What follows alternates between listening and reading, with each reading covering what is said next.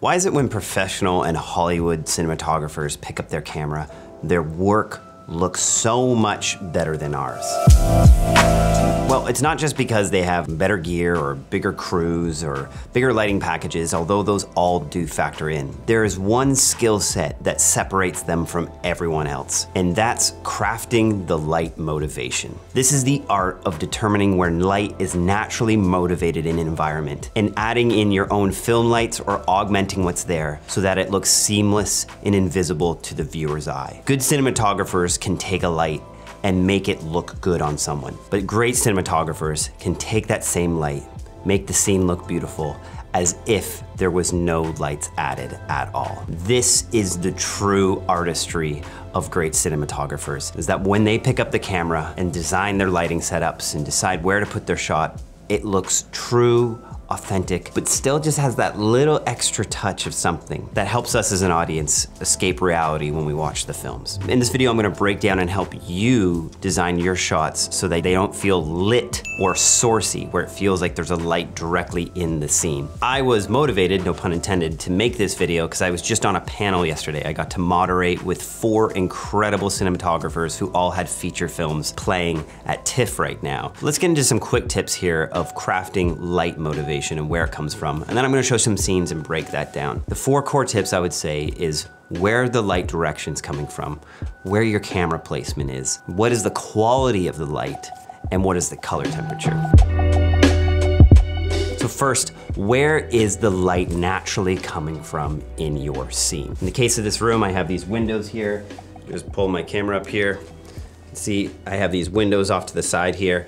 That's why when I added one light in here, I'm naturally taking the same direction from where that light is already coming from the windows. This feels naturally motivated. I'll actually just turn the light off here. You can see this is what it looks like without the light, and then this is what it looks like with the light. But watching this video, this would have felt naturally motivated from the start because I've placed my light from the same general area of where this window's coming from. So you believe it could be window light. You can see here in this shot from All Quiet on the Western Front, they've established with the pan in that there is this giant light source coming through what we believe is a window. Now this could just be an 18K just off camera or actually a big light source punching through a window. But we believe it the way it's falling on their faces here. This is their main key side and it's a bit softer. And then our subjects in the foreground here have some sort of top lighting, which we get to see later on is actually a skylight. All of the light that falls on our subject's face in this scene comes from directions that are believable. A cinematographer always considers where their light's coming from. Is it a natural direction? Because lights just don't appear on walls.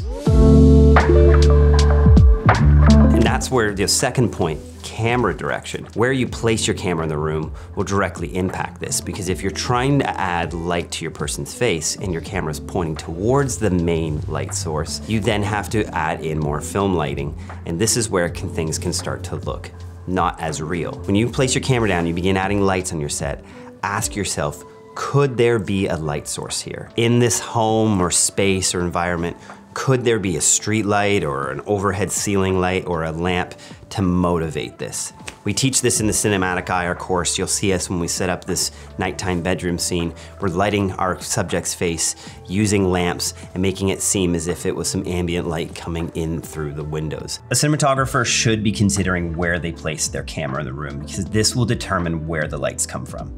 As we've established here, there's a window off to the side. We can see the daylight spilling on the ground, so we believe that this light source on my face is true, even though I'm adding a little light extra to it. Now, if we were to suddenly add a light to the far side, my fill side, that's a bit too bright, it becomes unbelievable.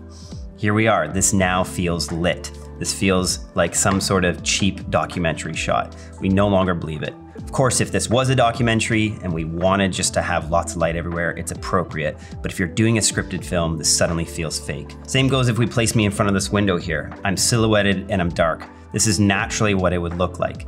Now we could add a little bit of fill light to make this more believable, but if we suddenly punch a ton of light onto my face, let's get a better frame here. Stop talking, Mark. There we go, great frame. You're beautiful. This works for a documentary and our interview, but again, for scripted, if we're trying to make it feel believable, I mean, heck, we can even see the reflection here of the light. You have to think, where would this light source be coming? Is this an overhead light? maybe we could get away with this as being believable, but it really starts to feel lit. Knowing where to place your camera and then what adds to light around that will help you make the scene feel more realistic. The next is quality of light. What is the type of light falling on your subject from that natural direction? So what I mean is with these windows here, this is indirect light, so it's gonna be soft bounce light. That's why I'm using a softbox. But had it been direct sunlight, this is where you want a hard light. This is where the light isn't as soft and it's gonna give more defined features and a harder edge light. There wouldn't be as much diffusion reaching me. So when you're adding lights into a scene, you have to determine what quality of light would naturally be coming from that. If it's a lamp, it's going to be softer. But if it's just a bare bulb on a ceiling or in some just ugly household pot lighting, that will be harder. That will be a more defined edge. So this is direct sunlight here. That's why it's so hard and you're seeing really sharp shadows being cast. That's what happens with hard lighting. We can believe that this is sunlight coming through the window, even though again, it's probably a film light. This shot from Revolutionary Road has a mixed quality of light. We have the hard sunlight in the background here, casting really sharp shadows. But then on our lead actress's face, Kate Winslet, I believe, we have soft light hitting her. We might be able to believe that this is soft if we were have a wide shot to see some shears or curtains there, casting that softer light, diffusing it before it hits her face. Or perhaps we believe that this is maybe bouncing off something in the room. If you're not considering the quality of light reaching your subject's face or the background, things will start to feel a little less realistic, because in everyday light, light isn't always all soft or all hard. And if you don't know how to shape lighting, we can help you with this. We have a whole cinematography course. It's over 60 videos. I'm telling you about it right now because we are about to close the doors at the end of this week. We only open the doors to our Film Academy, The Art of Documentary, twice a year. Cinematography course includes a huge variety of instructors, including people like Adam Madrick, who you saw on that panel, going into the depths of cinematography, but also giving you a foundational base of how to do things like expose your image, the difference between hard and soft lighting like I'm talking, but then we get into the depths of actually how to shape your lighting, how to add things to the scene to break up that hard lighting so that it still feels natural. We want you to have the cinematic eye. This is being able to look into a room and know where to place your camera, how to shape the light, and how to tell the best story possible. Jump in now. I put a link down at the bottom. The early bird sale is over, but I have included an extra 10% discount code if you want to jump in and get one of our bundles as well. Okay, the last tip for you when you're shaping your light is of course color temperature. If it's daylight, you want your light to be closer to 5600. If it's a tungsten bulb that you're trying to emulate, then you want to be closer down to 3200 Kelvin. This is so that you're matching the color temperatures. If suddenly you have a bright red light coming in through a space and it doesn't feel like there could be any sort of sign outside or something motivating that, that's when things start getting kind of into the music video or more impressionistic territory. It's not that this is wrong, but you have to commit to that, knowing that your audience will know that you've added lights into the scene or that you're making an artistic statement. Color temperature really matters too for creating a believable scene for light motivation. Here we see Amy Adams laying in her bed. This is daylight. You can see it's that cool kind of 5600, more white bluish light landing on her. Perhaps in the film they would have established a wide shot seeing some of that come in through the window, but we don't necessarily need it because it's a bit of a darker room. It feels like this could be early morning light, even though you can even see a pretty hard catch light in her face here. It's soft, diffused light. The idea is that this is coming through some blinds. Whereas when we see Jake Gyllenhaal over here, this is orange, more warmer tungsten lighting. And we know this because there's a wide shot here in the movie. Even though there's a bit of a daylight spilling in through here, they've established that the main sources, even this tiny little lamp here, the cinematographer would have added that little sliver of it in the shot so that when we cut to this medium shot here of him, we believe that there would be that much tungsten lighting hitting him. It's a heck of a lot, but they've established that there's 2 lamps in the room. They showed it spilling across the bed here. So we believe that this is a realistic amount of tungsten light hitting him. You can see here too, there's some daylight. This is a mixed lighting scenario. We have the daylight coming in through the shears here, through the curtains, reaching his back, just a really soft, subtle backlighting, but that's intentional so that he can be separate from the background.